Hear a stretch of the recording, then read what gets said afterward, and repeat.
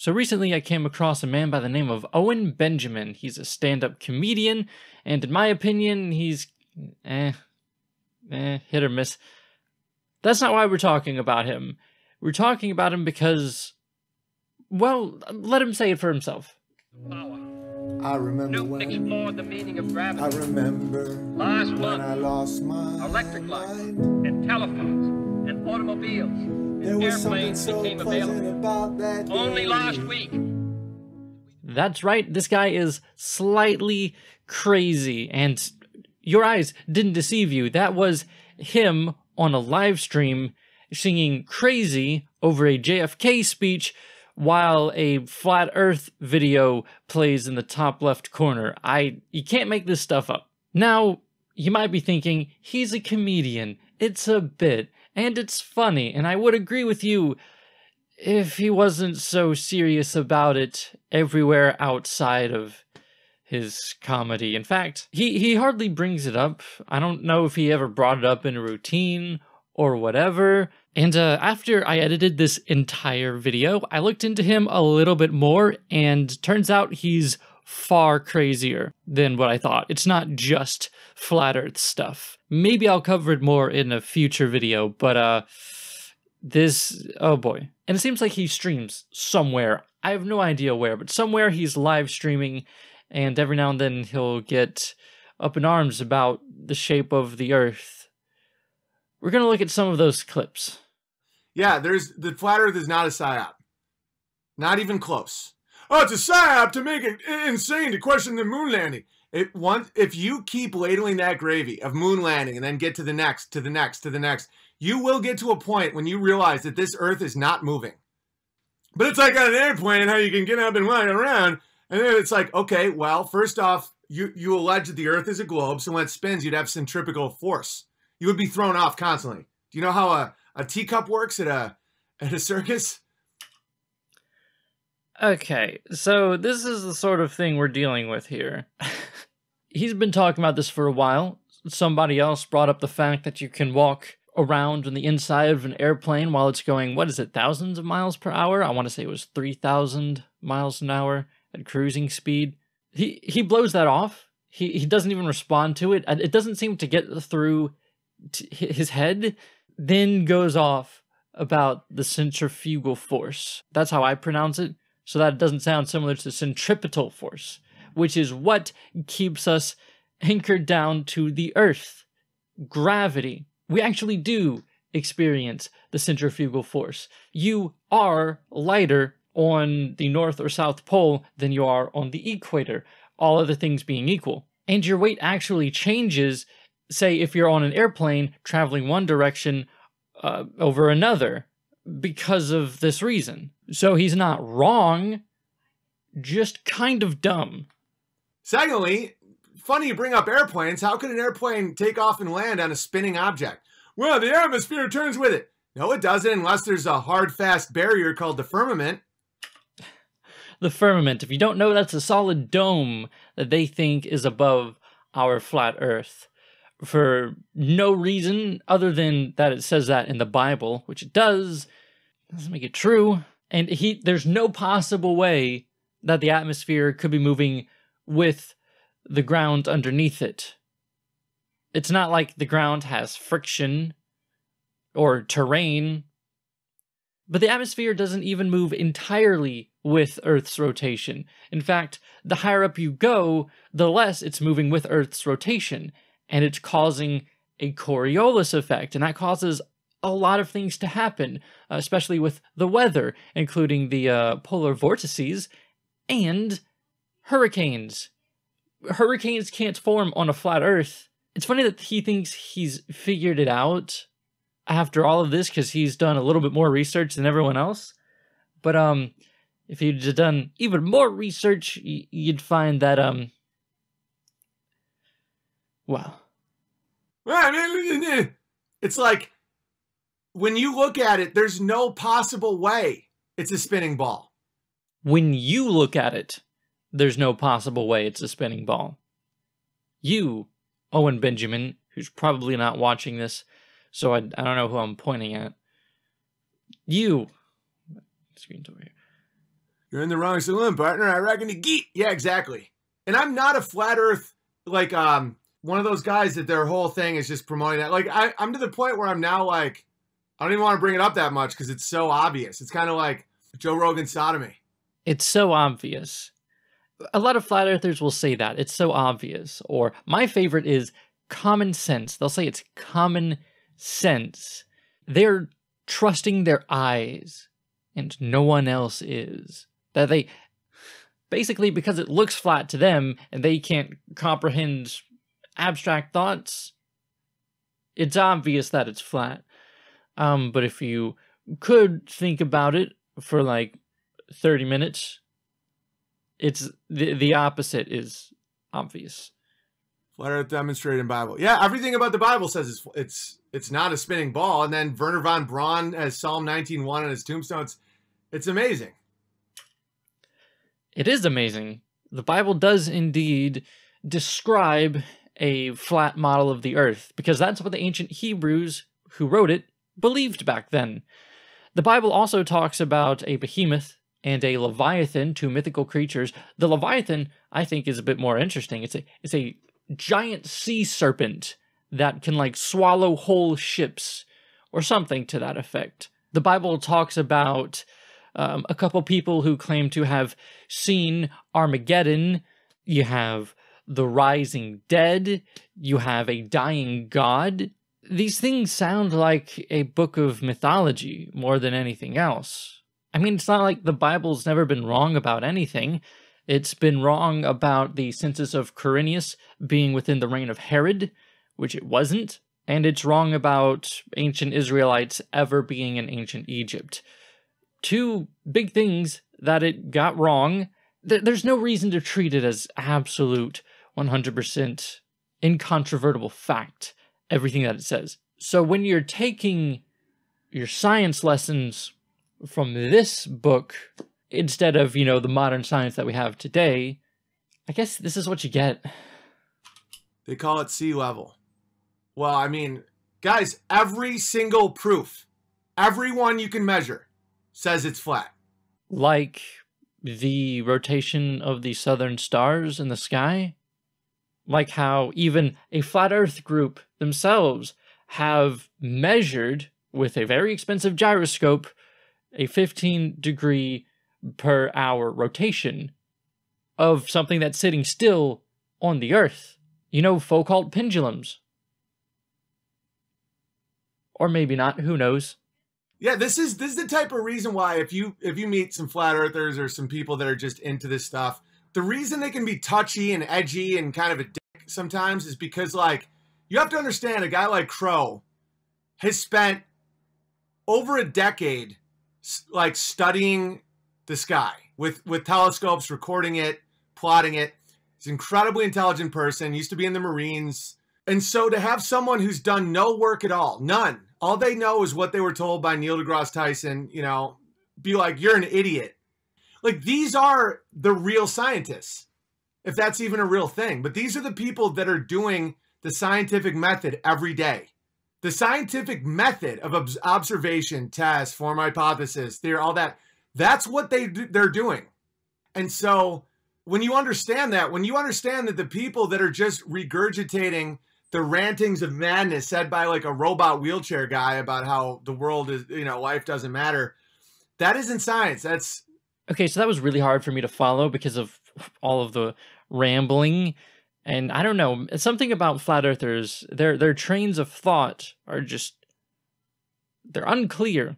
But I take it he follows some sort of flat earther who maps the sky and the stars and all of that. And because we're just regurgitating Neil deGrasse Tyson and the wheelchair guy, that we're just sheep. There. You allege that the Earth is a globe, so when it spins, you'd have centripetal force. You would be thrown off constantly. Do you know how a teacup works at a circus? Ever been on the gravitron? As it spins, things are flung outwards. And somehow, people, animals, buildings, oceans, and other surface phenomena can stick to the underside of the spinning ball without falling or flying off. Take a ride on the Gravitron at your local amusement park, however, and notice how the faster it spins, the more you are pushed away from the center of spin, not towards it. If we were standing on the walls of this, on the walls inside this spinning container, then we would have gravity. Weight is created by this spin. That's real physics. But when it comes to telling us that we actually have the same effect happening to us on the outside of a sphere, this is a total inversion. It is the total opposite of anything that is related to real physics. Yeah? Amateur astronomy is a huge thing. It's a massive hobby. Lots of people do it. And I guarantee you, the vast majority of people who are into astronomy don't think that the Earth is flat. I'm sorry. They do think that the Earth is a spinning globe because that's reasonable. He's getting upset that we're regurgitating Neil deGrasse Tyson and all these guys, despite the fact that these guys do have backgrounds in science, and that these guys are saying the same things that genuine scientists are doing. The scientific community believes the Earth is a spinning globe for good reasons. I promise you.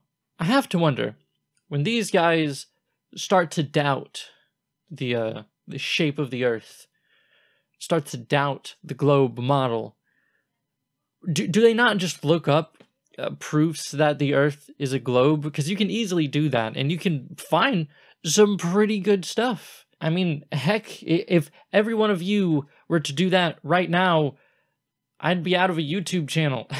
Alright, I started getting bored of that video. Let's move on to another one of these clips from his live streams. Earth speed is not constant as the Earth orbits elliptical orbit. Let that sink in. If you change 1%, that's 660 miles an hour. That would liquefy all flesh. I challenge you to walk on a treadmill at 1 mile an hour and tell a friend to randomly unplug it. You will trip and you will fall down. I challenge you to hold a coffee that's full to the brim as you drive down the street at 60 miles an hour. Just tap on the brake to go 59. The coffee will spill. Do you know why? Because of the sudden change in speed. It's not the speed itself. It is the change in speed or direction. In other words, we don't feel speed. We feel acceleration. You would know this if you went to high school. Let's do some math for a minute. So according to this one website, the speed of Earth's revolution at perihelion is 30,300 meters a second, and at aphelion,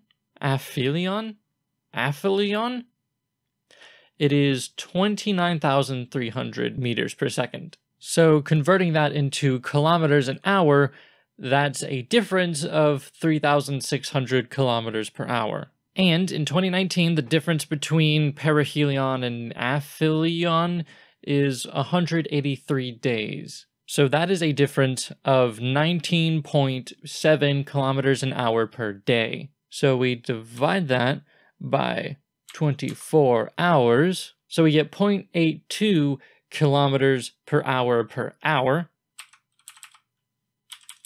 So I believe that would be 1 kilometer an hour every 1.22 hours. So if you were in a car accelerating at the same rate that Earth is accelerating due to its elliptical orbit, that would be 0 to 100 kilometers an hour in 122 hours, or 0 to 60 miles per hour every 126 hours, according to my calculations. That acceleration is so slow, you will not be able to feel it. Though I neglected to mention that this would be a gravitational acceleration, so you wouldn't actually feel it anyway, no matter what.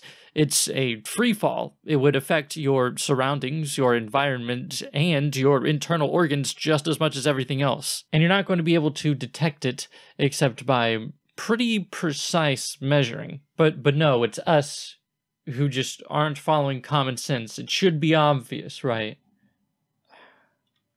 Now, even if the psychotic people going through the stages of mourning want to say, oh, no, but you go 1 mile an hour to 0.97 miles an hour, you would be able to measure it. How do you think that we have that number in front of you right there? We've done it before, and it's actually very interesting how it's done. But no, Owen Benjamin can't measure it. So nobody can measure it, I guess? I don't know. You can do the math on it because the ellipse is fixed and the time is fixed. I did the math. I did. And it's so slow you wouldn't be able to feel it. 1 year. There's a change of speed every year. Actually, it would be half a year because the elliptical orbit goes... You know what? Why am I even explaining myself? It doesn't seem like he completely comprehends exactly what an elliptical orbit is. There's a change of speed every year. At minimum, twice a year, at minimum. The way an ellipse works, zoom, zoom, okay. Okay, you know what? I stand corrected. He does know how an ellipse works. It goes zoom, zoom. Perfect explanation. Does he think that it all happens at once?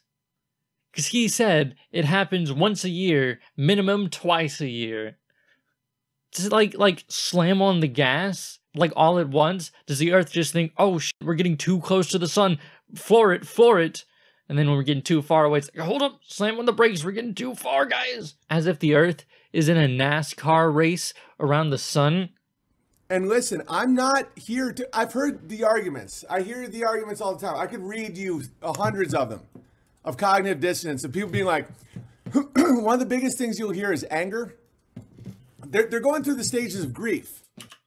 It's not anger so much as frustration. If you're the kind of guy that hears that the Earth is accelerating at all and immediately thinks, oh, we can't feel it, we can't measure it, oh, the Earth must not be moving, oh, the Earth must not be a globe, that... Surely you can see that's a little bit frustrating. Exactly, the cycle I've been through this year. Yeah, that's why I am all about what's next. Building, praying, family. Family's the most important thing in the world. If you're putting your personality and your identity on this stupid shit, you're gonna experience pain. It shouldn't be there. Yeah. Come to think of it, I'm an internet personality, but my internet personality is all talking about the flat Earth. And believe me, I am feeling pain. Lots of it. This is our stationary Earth. Okay? It's gorgeous. Do you see that lake? Do you think that there would be an effect on the lake if there was a change in the speed of Earth? I mean, he says that this is beautiful, and maybe he's not wrong, but I like my Earth like I like my TVs. Round and beautiful colors in some areas, but most of it is just not pleasing to look at, and it's getting kind of old by now. No, I mean the eclipse, even though the sun is 400 times bigger, it's 400 times farther away, so it lines up perfectly. And the moon, it doesn't spin because it's a perfect spin. It's just like...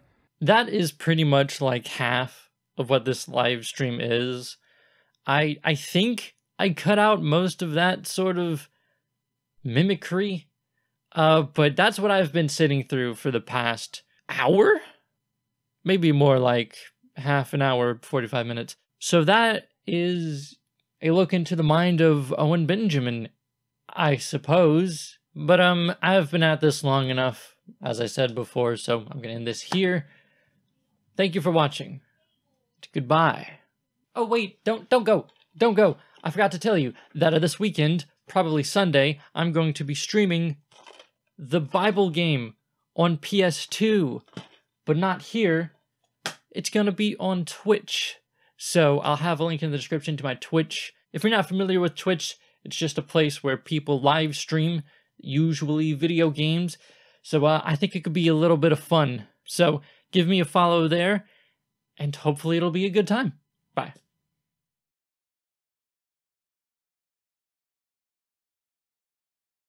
Beethoven knew what the fuck was going on in NASA.